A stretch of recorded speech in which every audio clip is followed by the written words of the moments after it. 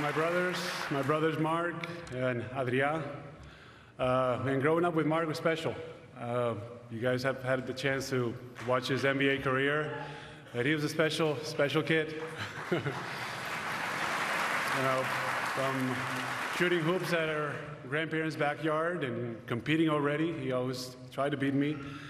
I always try to make sure that he knew that I was a big brother. He shouldn't beat me, but he did. He started, at some point, he grew up. We played for our country. We played many championships, won medals. Man, we got traded for each other. Crazy. I think we are the only brothers who ever got traded for each other. And we experienced one of the most special things, I think, in our career, which was that jump ball at the All-Star game of 2015 at the Madison Square Garden. It was pretty special to share that. Truly unbelievable. Thank you, Mark.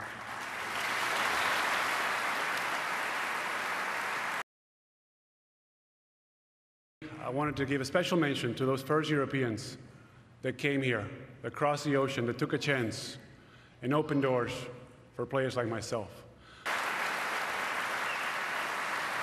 I started playing basketball when I was a kid, when I was 7 years old, just having fun with friends at school, with my classmates. But then 1992 happened, the Olympics in Barcelona. I was 12, it changed my life.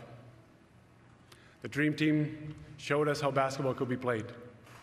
It made me dream of playing at that level, playing with the best of the best. Thank you all very much. Muchas gracias. Muchas gracias.